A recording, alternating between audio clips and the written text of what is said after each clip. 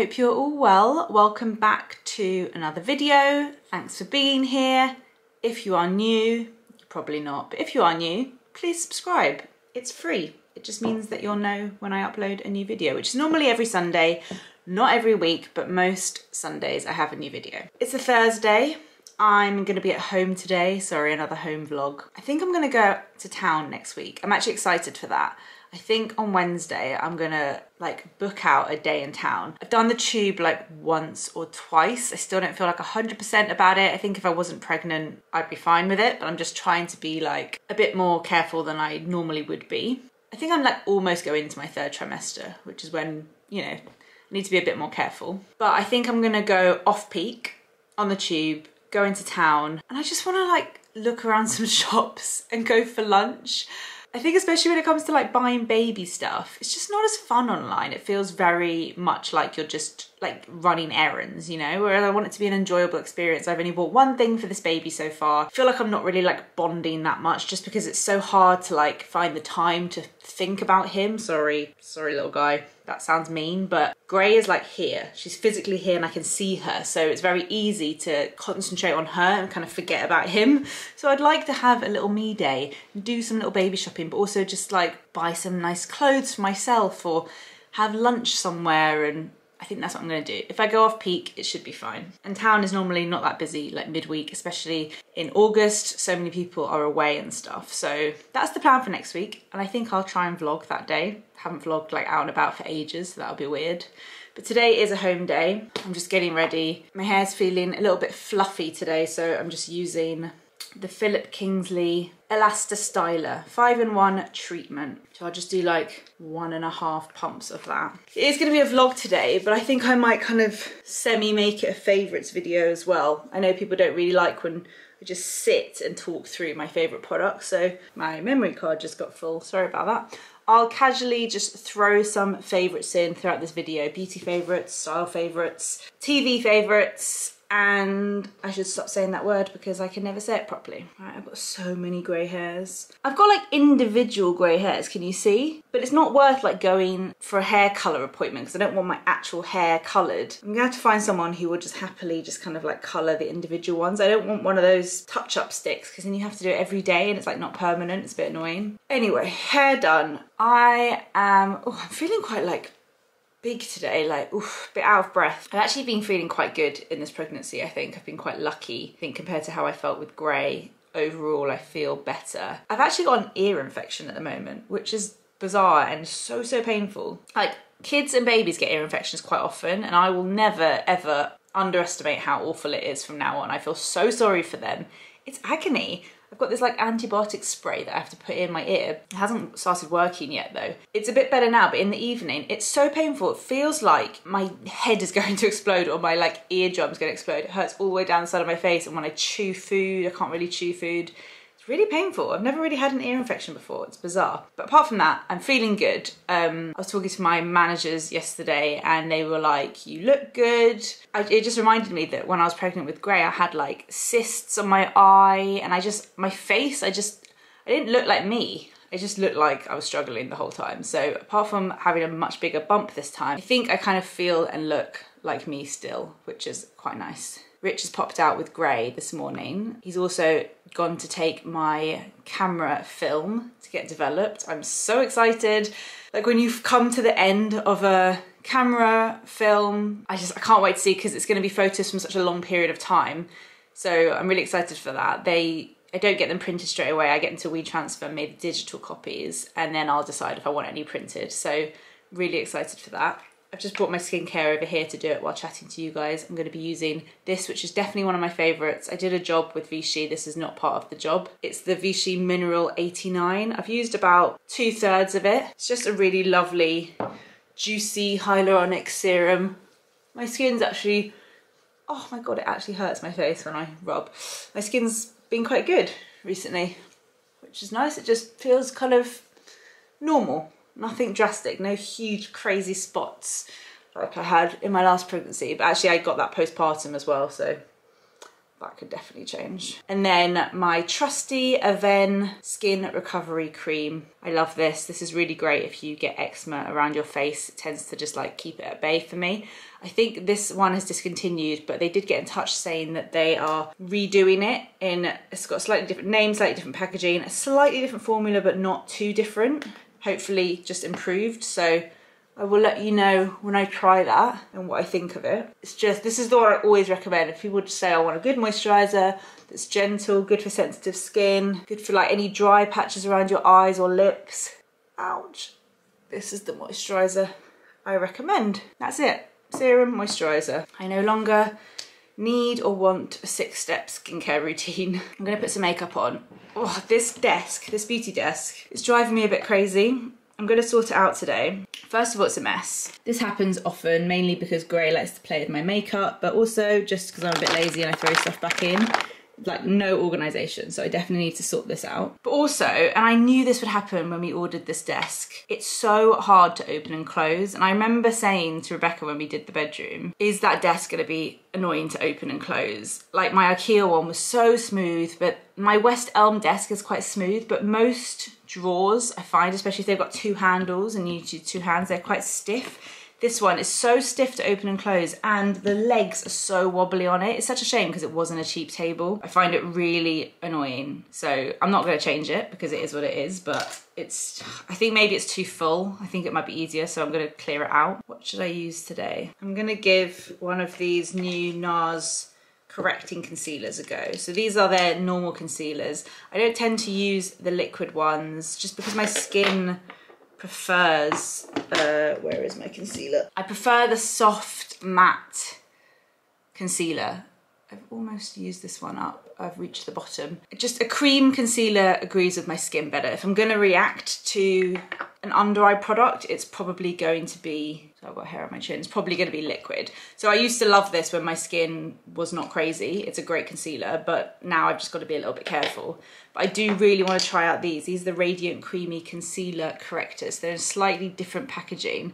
They've got this little window on the side that shows the color. It comes in 4 shades that go from light to deep. And the idea of a corrector, if you don't know what a corrector is it's kind of like a peachy tone that cancels out and corrects any like blue, purple tones under your eye, and it's the blue and the purple that makes you look tired. So if you put peach onto bluey purples, it kind of cancels it out and makes you look less tired. So that's a good trick if you have dark circles. I've got the shades light and medium here. I feel like I'm somewhere in between at the moment, but let's try light. Oh my god, I'm so out of breath.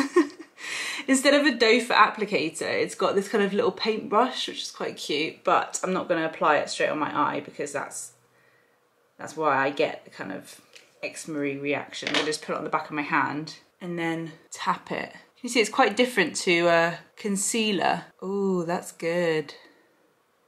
Definitely getting rid of some of that kind of bluey. My dark circles aren't that bad at the moment because I have a 2-year-old that sleeps all night, but we all know that's going to change very soon. So I'm just going to put a really thin layer because I am going to put my normal concealer on top. I like using my fingers to blend these sort of products in, like my base products, rather than a brush, because the warmth of your finger kind of melts the product into the skin better and stops it from just sitting on top of your skin. Wait, I really need to get my breath back. My lung capacity is not what it used to be before I was pregnant. Soft matte concealer, Nougatine, and I'm just gonna press, see that's a much different color, although this is probably a bit light for me at the moment. I'm just gonna press that. I put this under my eye, around my nose, on my chin. I don't go for like a fully perfect base anymore. Like I don't mind, I like just my skin looking quite natural. I find that my Fenty Beauty bronzer kind of smooths things out when I put it on top. I think our Loft conversion is kind of starting tomorrow. Like the scaffolding's going up, I think, which is going to be interesting to live with for quite a while. I don't really know how it's all going to go. Like, I'm excited, but I'm nervous. It's going to be very loud. It's going to be very dusty. I don't know how Gray's going to nap. I think just getting in and out of our house with scaffolding all over it is going to be interesting. I don't know, I've never really lived through any sort of renovation before because we didn't live here when we did the last one. So it will definitely be interesting. But I am excited for things to get going. We have to like redo part of the roof, which is so boring and so expensive. They found some asbestos in the tiles, like really, really low grade. So nothing dangerous, nothing to worry about. I know I'm pregnant and I've looked into it. It's really, really low grade and only an issue if the tiles are broken. We do have to redo that part of the roof when we do the loft, so that's added on a lot of money. I think that's what we're having first, like we're having all of those tiles removed by like a specialist company. These things happen. When you do renovations, always leave extra budget for annoying things that you just didn't expect to happen. Love, love, love my Fenty bronzer so much. We're also starting, I think next week, we've got a guy here who's building a wardrobe for Gray, her new bedroom when she moves. We want to move her kind of as soon as possible because her current bedroom is right at the bottom of where the new staircase for the loft will go, and I just don't want her to be that close to all the renovations, like with all the dust and everything. I don't think it will be good for her, so we're going to move her like sooner rather than later. But we want to get this wardrobe built so she has some storage space for her clothes and stuff, and then I think we're going to leave the rest of the room and just put her cot and everything else in there and not really make, you know, do anything else to it. We'll come back to it maybe next year and like do it properly. I think that's the plan. So there's a lot going on next week. This is the NARS Freedom blusher, which is very pretty. Oh my gosh, something that has definitely been a favourite of mine. I'm not going to put it on today because I don't think I really need it with the sort of look I'm going for. But the Vive Skin Dew Glow Multitasker. So this is Jamie Genevieve's brand. I think she's done so well with her makeup brand. It's all the products that I've tried so far have been brilliant. This is highlighter, a liquid highlighter. Comes in a little tube, bit messy to use, I guess. I don't love the applicator. It's just like a squeezy tube, but you can just tap it on with your finger and it's just a gorgeous, gorgeous glow. Maybe I will put a bit on because I can't really talk about something without showing you. I have to be so, so gentle not to squeeze out too much. But you could use this anyway. You could use it on your face, but you could also use it on like your collarbones if you were on holiday and you wanted a bit of a glow. Let me come closer so you can see all my facial hair and just tap that right onto the cheekbones, not too high, not too low, just under the orbital bone.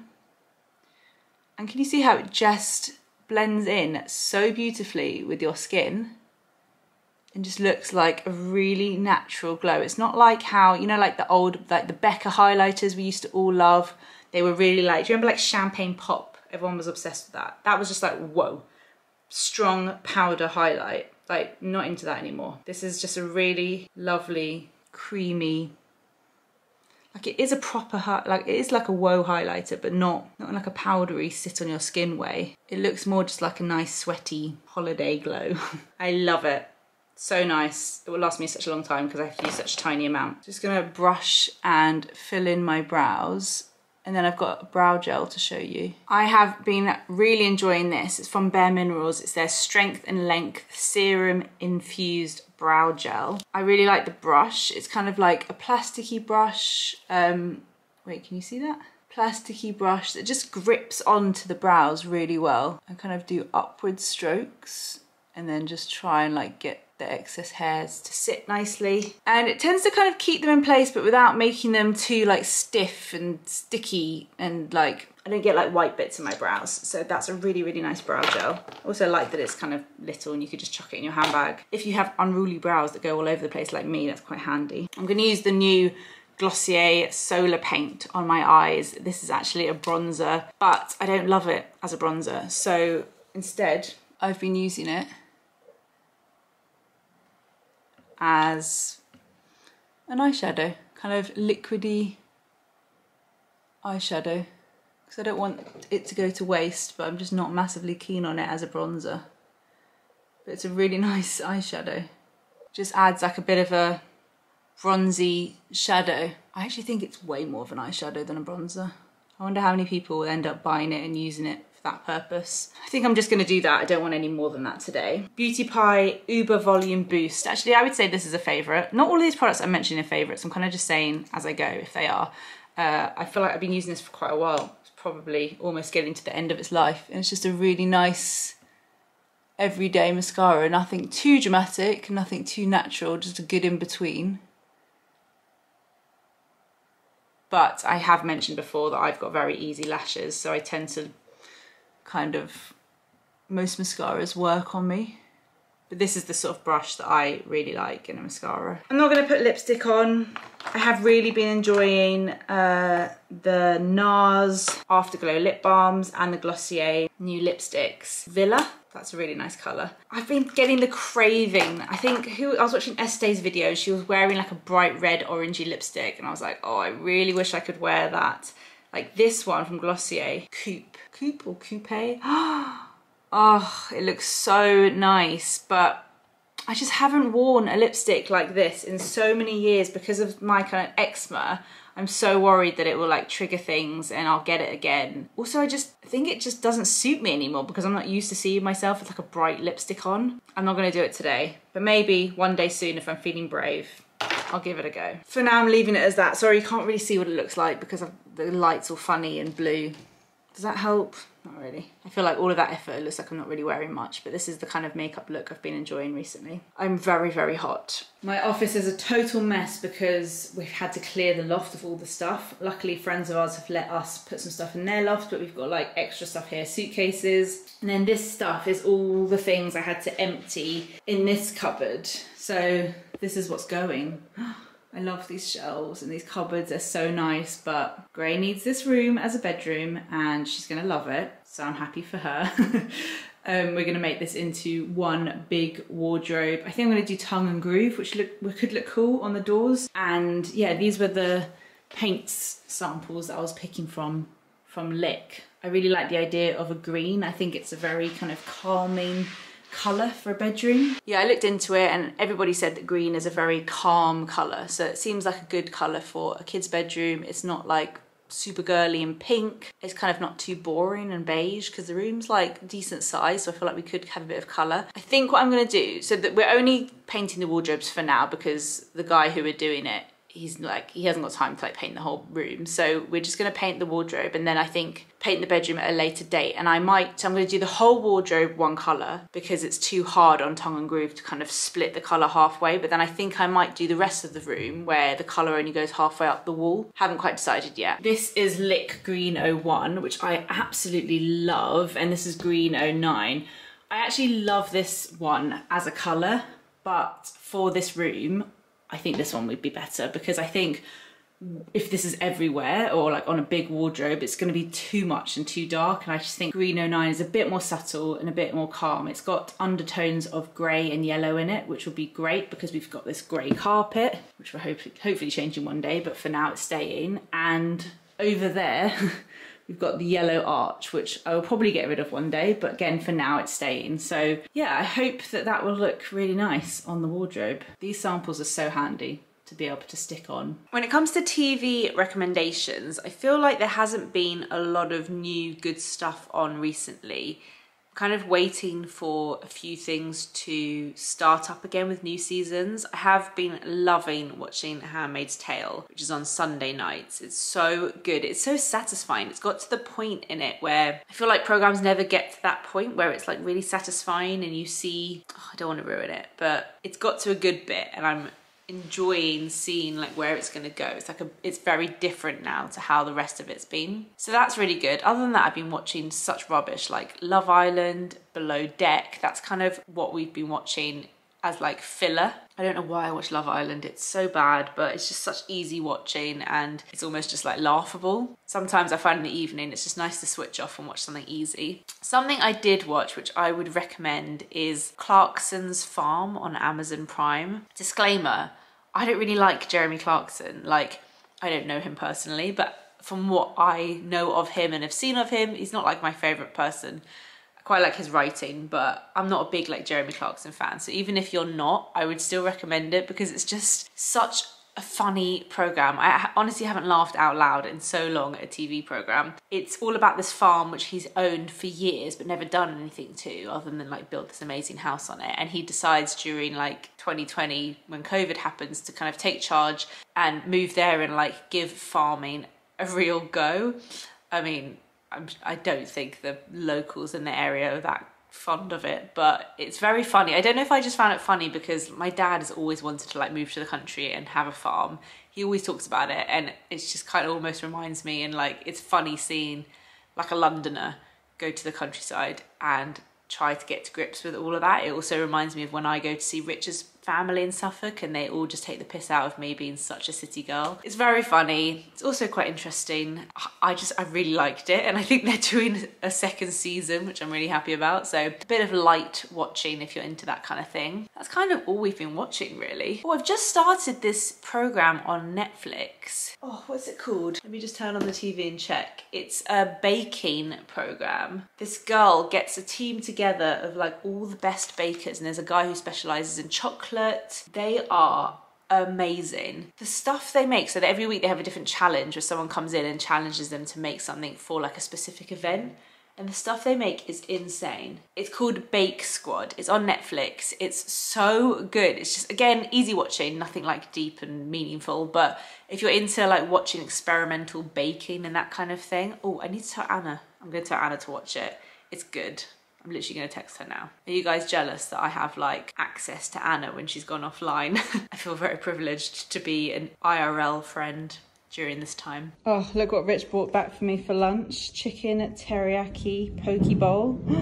Looks delicious. Oh my gosh, I'm so excited. I just got an email saying that my order's been shipped. I ordered quite a while ago now because it takes quite a long time to make this bracelet from a brand called Otiumberg. I'm not sure how you pronounce it, but it's I got gold plated. You can either get solid gold or gold plated, but I went for gold plated. I don't know, I just thought gold plated is fine. A lot of my jewelry is gold plated and it's absolutely fine. So I went for gold plated. It's a gold chain bracelet and then it says grey, and I just thought it was really nice to just have that on, and then when we have the next one, I'll get one with his name on, and that'll just be a cute thing to wear.